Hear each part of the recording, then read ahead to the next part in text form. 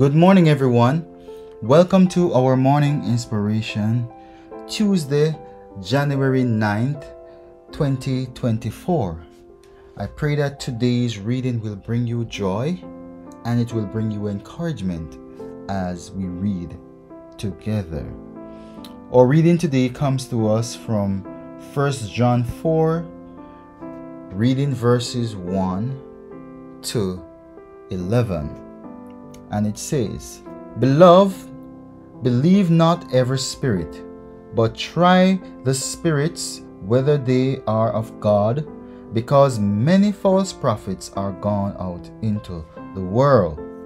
Verse 2, Hereby know he that the Spirit of God, every spirit that confesseth that Jesus Christ is come in the flesh is of God. And every spirit that confesseth not that Jesus Christ is come in the flesh is not of God.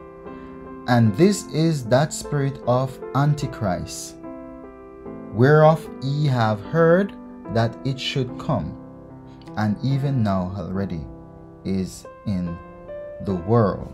Verse 4 says, Ye are of God, little children, and have overcome them, because greater is he that is in you than he that is in the world.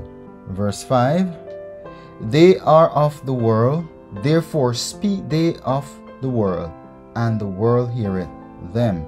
Verse 6, We are of God, he that knoweth God heareth us.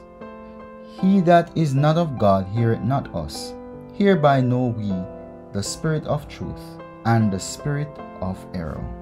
Verse 7, Beloved, let us love one another, for love is of God, and everyone that loveth is born of God, and knoweth God. 8, He that loveth not knoweth not God, for God is love. Verse 9, In this was manifested the love of God towards us, because that God sent his only begotten Son into the world, that we might live through him.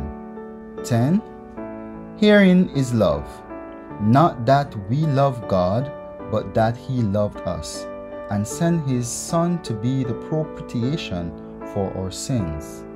11, and last, it says, Wherefore, comfort yourselves together, and edify one another, even as also do ye. And I say, Amen. We give God thanks again for a portion of his word, and we are admonished that we must love one another. And it tells us also how we can know whether or not we are of God or of the devil.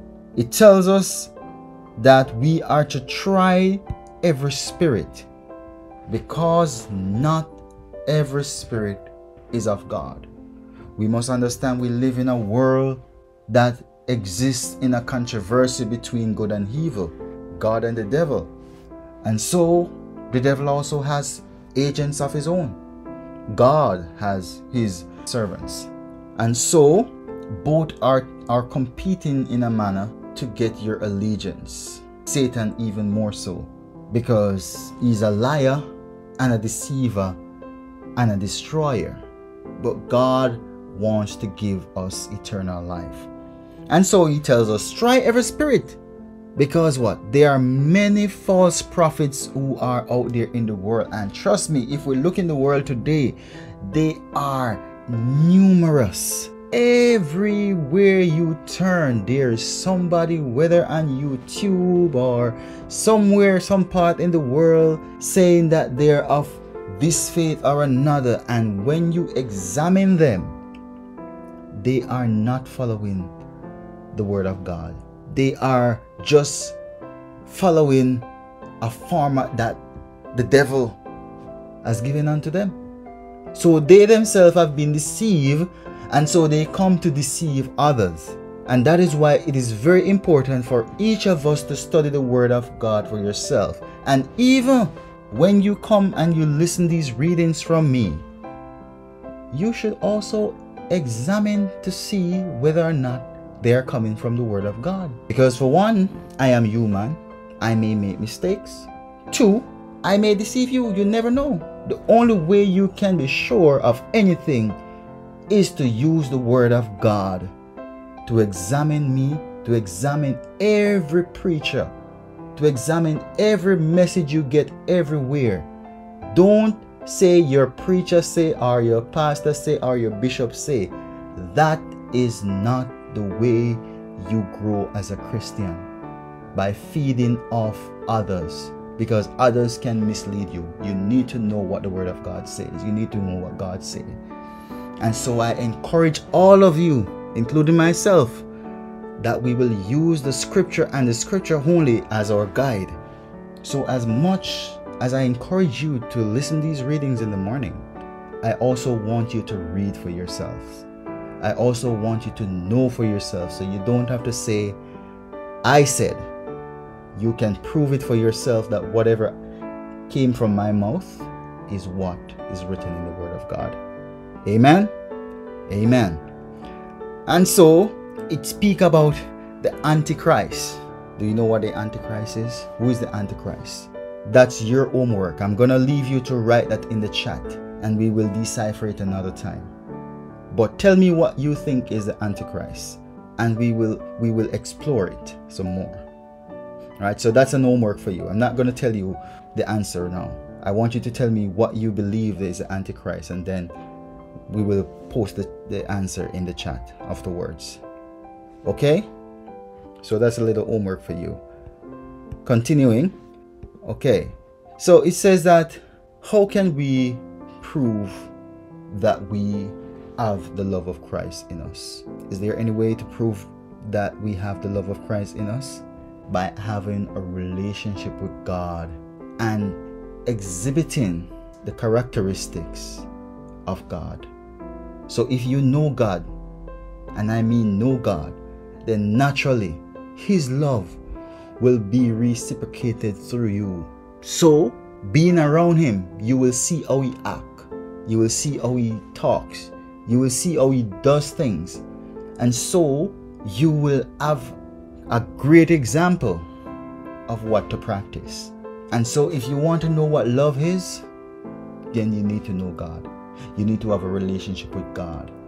And by doing so, you will have an experience like no other. The world is lacking in love today, needs more love. You are the perfect person to carry that love to the world. But stay close to Jesus, who can give you that strength in love, and the wisdom in love, and the kindness in love that you need and that the world needs. So brethren and friends, may we allow the Holy Spirit to work in and through us. May we stick closer to Jesus. A songwriter said, closer than a brother, my Jesus is to me. He is my dearest friend. And so let Jesus be your dearest friend. Let Jesus be your best friend. And I guarantee you, this is one friend that will never let you down. And so as we continue to live for Him, as we continue to serve Him, may we show the world what we are truly about, what our God is really about, the saving of souls and the welcoming of His bride to His citadel. So God bless you and God keep you as we continue to remain faithful. Amen.